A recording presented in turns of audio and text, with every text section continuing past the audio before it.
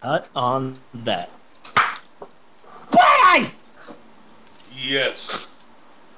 If you're like me, then you're no doubt a big fan of this podcast, The Pope on Film. I mean, who isn't nowadays? Everyone's talking about it. It's the talk of the town. But only real fans, true hardcore fans that have been with us since the beginning, only they would know two facts about us. Two undeniably really real and in no way made up on the spot facts about the both of us. America's hottest will they or won't they couple. Yes. The new Sam and Diane. It's Bunny and Steve. First and foremost, the first fact, Bunny, is that you design lingerie for plus-sized women. What drew you to this profession? A deep love for Cass Elliot to begin with. Nice. You know, Nice. It is a shame that her life was cut short, and then people had to make a lot of fat jokes over it. So Yes. that was an inspiration for me, and one of the big ones. That's a powerful one. No pun intended. Yes. Yes, of course. And the second thing. Yes, go ahead. Okay. And the second thing that you would know about me is that I'm a lover of history. I love it, but I'm also a storyteller. So what I like to do here is I like to take a story from the history books and reword it via my own unique panache. So that's what this is, another educationally uneducational installment of Steve's Historic Approximations! Dun, dun, dun. Good job, Bunny. Good job. Thank you. You powered through, and I'm proud of you. Or SHAP, as I like to call it, repeatedly, annoyingly, whether anyone wants me to or not. Personally, I like the name SHAP, and I really like the segment. I like it so much that I think SHAP should be an adjective. Yeah. Like a teacher, a history teacher is in the zone, dropping some mad knowledge, and the students, they go, oh, SHAP! There you go. Boom. Coined and minted. Soon SHAP will be sweeping the nation. Anywho, this week on the old Shappity Shap Shap, we will be talking about two things. The musical Hamilton and its most vocal critic. And to do that, we need to talk about two important individuals. Two very important individuals. So first off, let's start with the first SHAP subject, Lin-Manuel Miranda. What an amazing story he has. What an incredible life. Born in 1492, freer of the slaves, and the first president of this country, though sadly impeached for the shooting of Abe Lincoln. Oh, wait, hold on, I fucked that up. Okay, Lin-Manuel Miranda, the founder of Jeet Kune Do, who fled to this country from Hong Kong after killing a man. Yes. Oh, wait, that's Bruce Lee. Okay.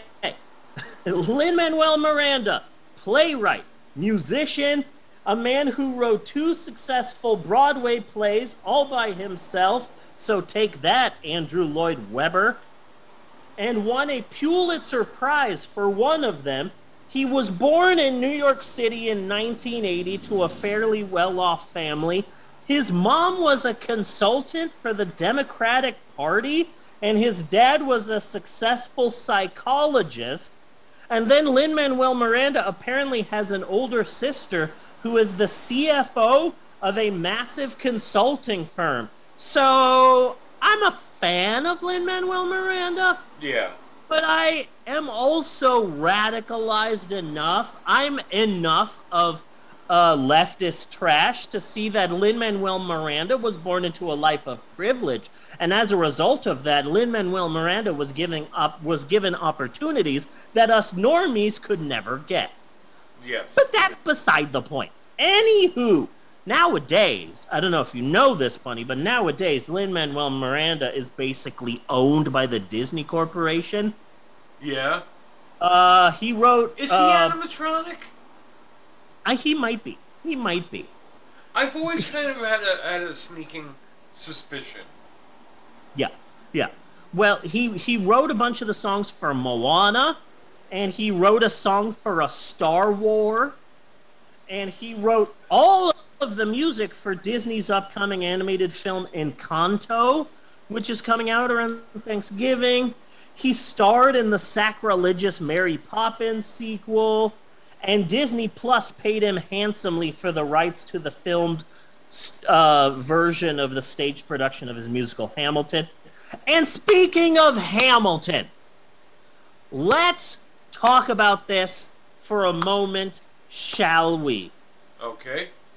I was a fan of Hamilton, and I still am a fan of Hamilton. There are some songs on there that are real bangers. You went for the big dive, yeah. You were into Hamilton a lot.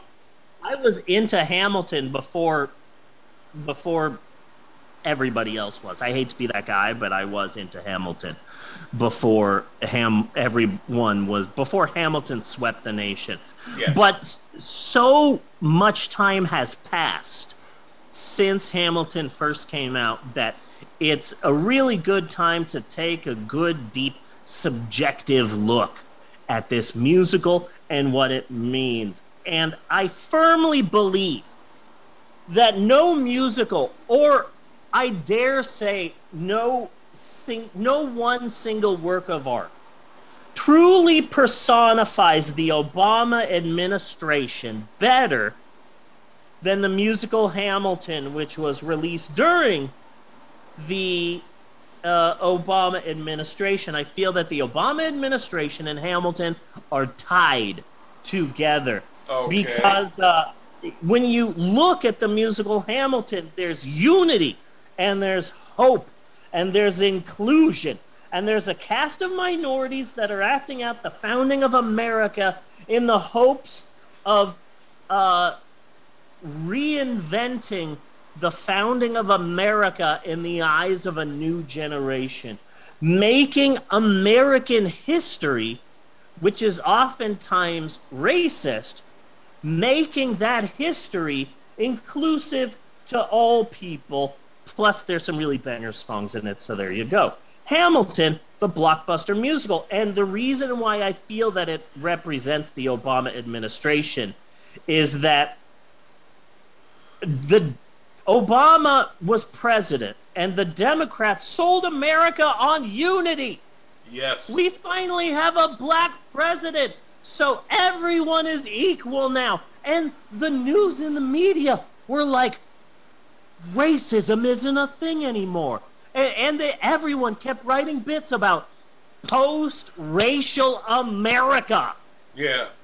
Now that we have a black president, oh, racism has just fucking disappeared. Ooh, no one is fucking racist anymore. We live in a post-racial fucking America. Oh, everyone is united. But while the Democrats are selling the entire nation on unity, these shitty fucking Republicans block all meaningful change. The White House is starting intense drone strikes that are killing innocent people. The war on drugs continues. If anything, it's cranked up to 11. Yeah. And the current rise of violent far-right groups and the neo-Nazis that are marching on America's streets can all be traced back to white animosity over our country's first black president. And all of these white power groups are forming while the media and the Democrats are going, oh, we have a black president. Fucking racism isn't a thing anymore. And like, I'm left-leaning liberal trash, as the review of our podcast says on Apple Podcasts. Yes. So I'm I'm left-leaning liberal trash, and I'm a big-time Obama supporter. And yet, in all reality, Obama sold us on hope and change, but managed to deliver very little. And like the Obama administration, the play Hamilton is pretty on the outside, but in reality, almost all of our nation's founding fathers were racist asshole pieces of trash, and maybe they don't deserve to be rehabilitated. Yeah. You know? Maybe we shouldn't be spending time to rehabilitate these people, and maybe we should show some of these founding fathers for the assholes that they really are, you know? Yeah. So, and frankly, for me, Jefferson is my biggest heartbreak. Because it's like, because it's like, what the fuck is wrong with you? Like, how can you write such beautiful, intricate, and important documents concerning freedom and liberty and have slaves? Yeah. You know, like, what the fuck? Like, okay, like, I can kind of accept the other founding fathers as kind of ignorant peasants. Yeah. You know? I mean, George Washington was a military guy. I mean, there's not a lot of him in the crafting of the country. You know what I mean? So him having slaves is like, well, you're just still ignorant, you know? But Thomas Jefferson is anachronistic. Where, like, your behavior does not align with your beliefs at all. Yeah, and like, when I was in college and, like, in my 20s and 30s, I'm like, oh, man, Thomas Jefferson was a real fucking asshole. But now, all I can think about is the opening to Act 2 of Hamilton, because that song is fucking wonderful. Yeah. And I hate that. I hate that the racism and crimes of Benjamin Franklin are being pushed down in favor of a great fucking song. And now that's what I think of when I think of Benjamin Franklin. This is the problem with the musical Hamilton. Okay. So that brings us to our second Shap subject, and a surprising one, author Toni Morrison. All right. Toni Morrison was a black female author, essayist, decorated college professor. She won the Pulitzer Prize in 1987 for her now legendary book, Beloved. And then in 1993, she won the Nobel Prize in Literature. Her writings were a powerful look, not just at the black experience, but at the human experience in general. And Toni Morrison, she is still to this day one of the prominent black authors of all time, period. She was a legend. She is right up there with some of the big names in all of American literature. And while she was alive, she fucking hated the musical Hamilton. Okay. She hated it. Absolutely hated it. And for all of the reasons that we just said. So when Toni Morrison heard that legendary poet and playwright Ishmael Reed was considering writing a play attacking the musical Hamilton, Toni Morrison basically became Fry in Futurama and said, "Shut up and take my money." Yeah. Toni Morrison became the second largest financial backer of the anti-Hamilton play. Okay. Shit, how much do you want? Let me get my checkbook. You're writing a play about Lin-Manuel Miranda attacking Hamilton, shit. Just let me make it rain because I fucking hate that. The play was a Lin-Manuel Miranda take on A Christmas Carol called The Haunting of Lin-Manuel Miranda. I'm sorry, but I can't just call him Lin, and I can't just call him Lin-Manuel, and I can't call him Mr. Miranda. I have to do the full thing. You have to. Yes. So I feel that I've said the name Lin-Manuel Miranda. Very much in the same way is that you just have to say Taika Waititi. Yes, absolutely. You can't just say Taika. Yeah, same thing. The only person that can just call him Taika is Ryan Reynolds. Yeah. No one else can. Even like Flight of the Conchords still have to use the full name. Yeah. And they're also Kiwis. So I feel like I've said the name Lin-Manuel Miranda like 30 times in this one segment alone, and it's driving me insane. But the play was called The Haunting of Lin-Manuel Miranda. It got performed in 2019, and in the play, Lin-Manuel Miranda is visited by the ghosts of the Founding Fathers, the real asshole racist piece of shit Founding Fathers, and not the entertaining, rapping, musical Founding Fathers from his musical. And by the end of the play, Lin-Manuel Miranda has learned the error of his ways. Playwright Ishmael Reed told currentaffairs.org this about his play, quote, "They cast black people in order to defend projects that black people might find objectionable.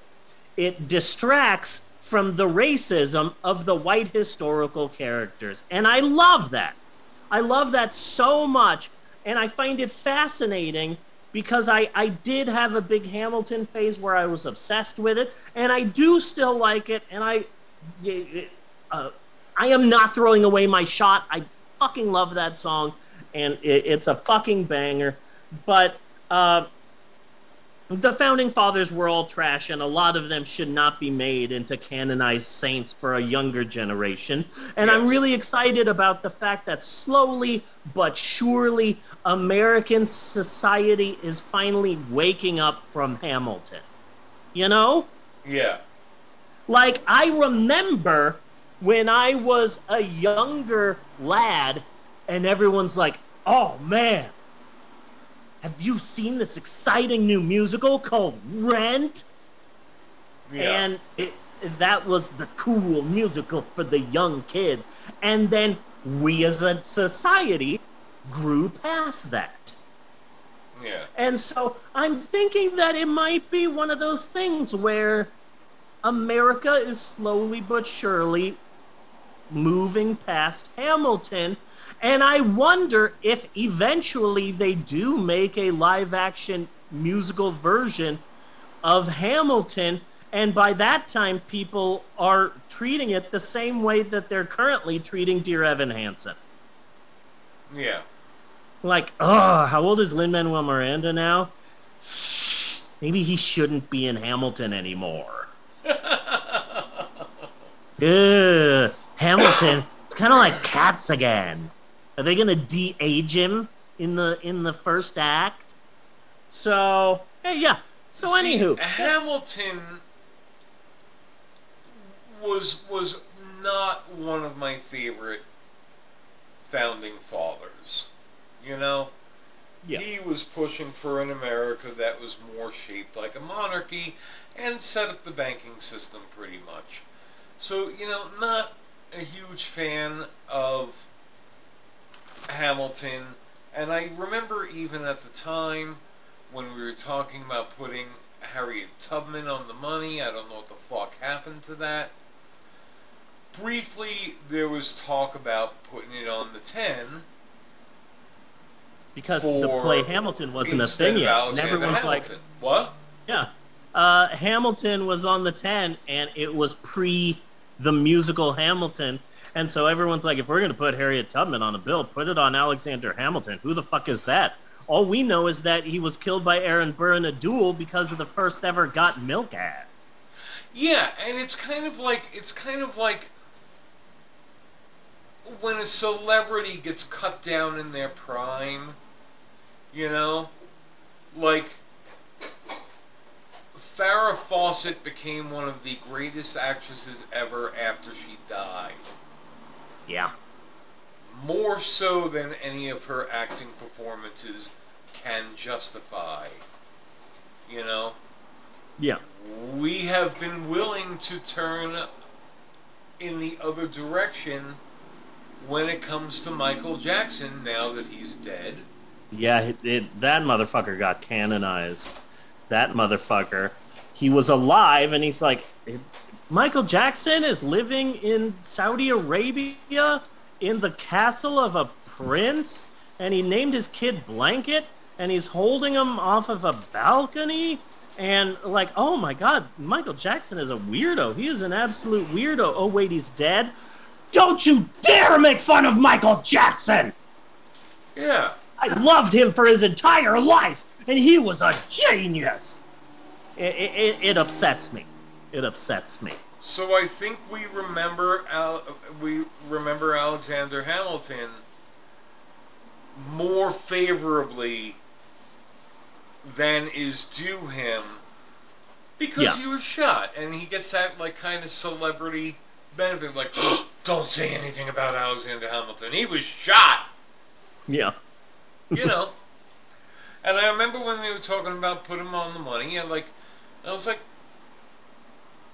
yeah, okay, you could put him on the 10, put Harriet Tubman on the 10. And I was like, Andrew Jackson, as far as I was aware of at that point in my life, was pretty much, he was like one of the more fun presidents. He was more akin to Teddy Roosevelt than any of the founding fathers. So I was like, oh, don't put her on the 20, put her on the 10. Hamilton was a waste.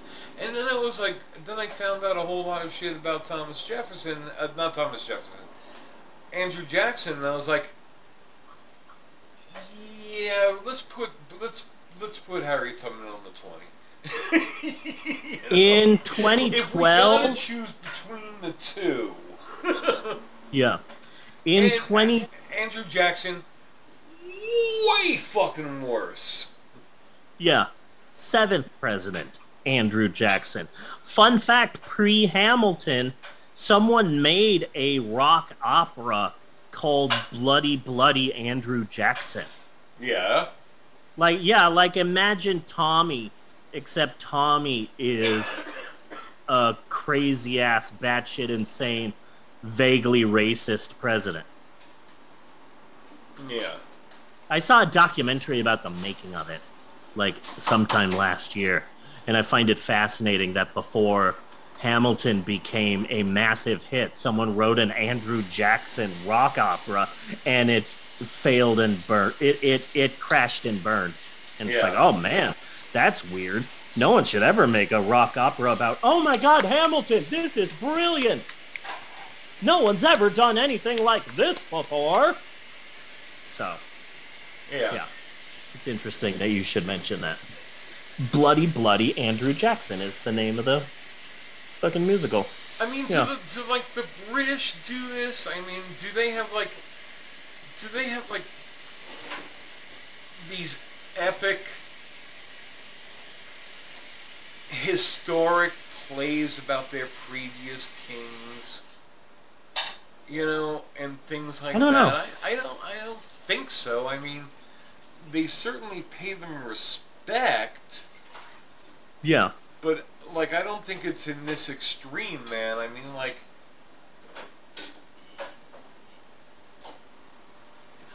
you can watch 1776 and be like, yeah, this isn't real. Yeah. You know, these are highly polished, one-dimensional characters. Yeah. Who sing catchy tunes. God, I remember that musical. That was a weird-ass musical. 1776. Yeah. It was always on TV on a Sunday. It was a Sunday movie. Yeah. And it was starring the voice of Kit from Knight Rider. That's weird. Yeah. That's weird. Yeah.